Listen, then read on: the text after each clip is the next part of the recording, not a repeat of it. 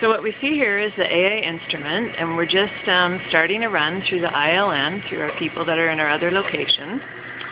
And now the probe is just going to zero for a second, and then the auto sampler will aspirate our selected sample through this tube into the flame. You can see that one lamp is lit, and that's shining wavelength of the radiation corresponding to the metal that we're trying to analyze today, which is iron. And it's shining that light directly across the flame. And the idea is if we aspirate a sample that contains iron into the flame, it will absorb that radiation, and we will be able to see that recorded as an absorbance. And you can see now the probe is going into our first run, which is a blank, and again aspirating it into the flame.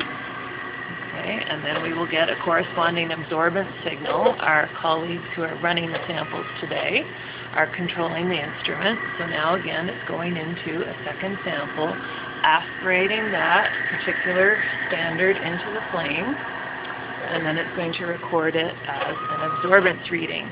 So the lines that are being generated on the screen represent the absorbance over a period of time, and once it has a consistent value, it represents it as an absorbance value in that cell. Back up so you can see the whole system for a second.